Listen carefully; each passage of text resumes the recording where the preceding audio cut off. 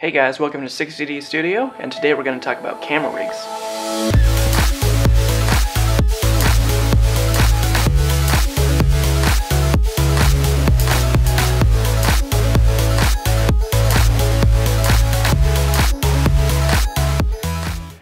So one of the reasons why I really like to take a camera rig out on most of my shoots is that it really helps to stabilize my footage whenever I'm shooting.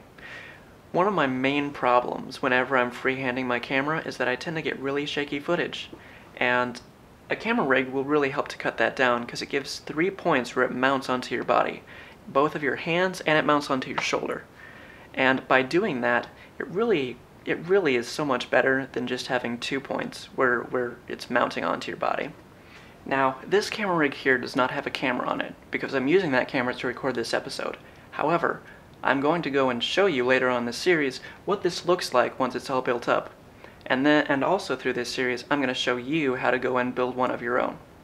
Now this camera rig has a couple of things that are really nice about it.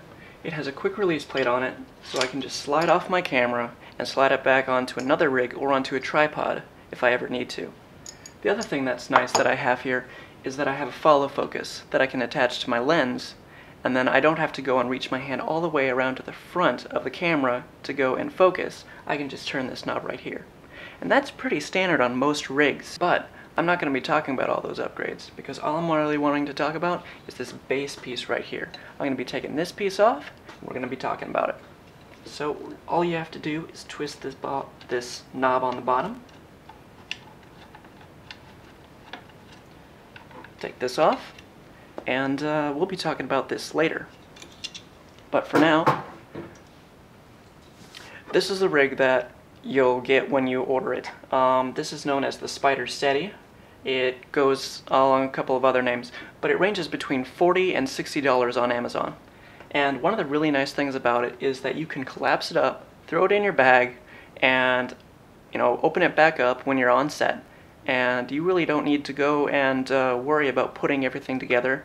It fits in a very nice small area, and it's fairly strong for what it is. Now, it will not go and replace a multi-$1,000 rig that things like Corridor Digital, Freddie W, people like that use. This is not a replacement for that. But for what it is, it's very nice. A couple of things I don't like about this rig, because it is really, really cheap. There's a lot of things that you can expect because you get what you pay for, basically. I found that whenever I'm using it in cold weather, the joints tend to really loosen up. I actually get afraid that it'll fall off or fall apart even during really cold weather. But we're talking about 20 degrees outside when you really shouldn't be shooting at all, because it's not fun in that weather. I find that the grips tend to just slide off really easily in the cold weather. When you're using it in warmer weather, though, these things stay on, and there's really no problem at all. But for the most part, those are just really minor issues that have really not impacted me all that much. I could just see it if you go off and shoot in a place like Alaska, northern Canada, places like that, where you really wouldn't want to use something like this. Anyway, that's pretty much it for this episode. Over the next couple of episodes, though, I'm going to be going and talking about how to go and build your rig up from here, and what all you need, and how to do it really cost effectively, and without having to spend an arm and a leg for everything you need to have a really basic, fully functional rig. And I'll also show you a couple of examples of things that I've done with my rig that I think are pretty nice. So yeah, if you want to go and see any of those episodes, there'll be links up in the top of the video and in the description. If you want to go and see any of my other videos or a link back to the channel, there'll be annotations somewhere here. And if you subscribe, like, and share this video, it would really help me out my channel.